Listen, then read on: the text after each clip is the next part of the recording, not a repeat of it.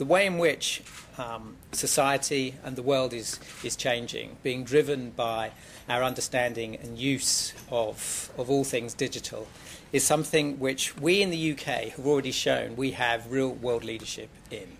And so it's vitally important that we continue to invest in these areas of technology to make sure that we come out of this really difficult downturn stronger. This research programme is an investment of £36 million in 3 centres in Newcastle, Nottingham and Aberdeen. So this is a way in which people who are living apart can get a feeling that they're still being thought about. And that one should vibrate? Yeah, that's right. That's right. So it works over any distance that mobile phones work over. This funding gives an amazing opportunity for us at Newcastle to actually address some of the problems of people who are excluded from society. We'll be using digital technologies to do that, and we work with people who are disabled, older people, and also disaffected youth, trying to really improve their lot in society.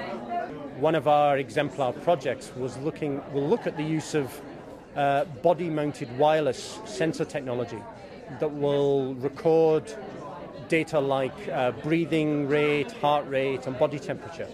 And that could be worn by patients with chronic conditions living in rural communities and would allow clinicians remotely to monitor the patient.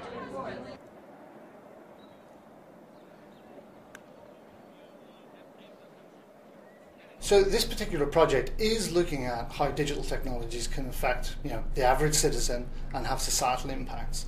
So our work on transport, for example, is about both aiding the individual transport themselves efficiently around the country or even internationally, save themselves time, save themselves money, have a green footprint, low CO2. For society, it has the knock-on benefits of the aggregate behaviour of all those users. Our driving simulator enables us to understand what future road signage will look like before it's actually put out into the real world. The added benefit of our driving simulator is it enables us to record the driving performance in quite an accurate way, so we can anticipate if there could potentially be any issues to do with driver distraction, for example, of putting too much extra information out into the real world. Of course, as researchers, we have lots of crazy new and interesting ideas, and what we need to do is balance those with the actual needs of users and customers, and also understand how industry will then make money out of this. Our lives are changing with these advances in GPS-type technologies and mobile technologies. So everyone who uses these types of devices will be affected. It's really important that we understand how to design these technologies so that they are useful to everyone, and actually so they fit in with our lives as they are now and how they will be in the future.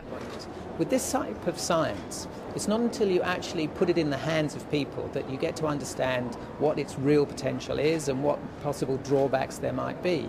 And so it's about getting these groups of people in to use the technology, to understand how they find it, and then to use it to improve it.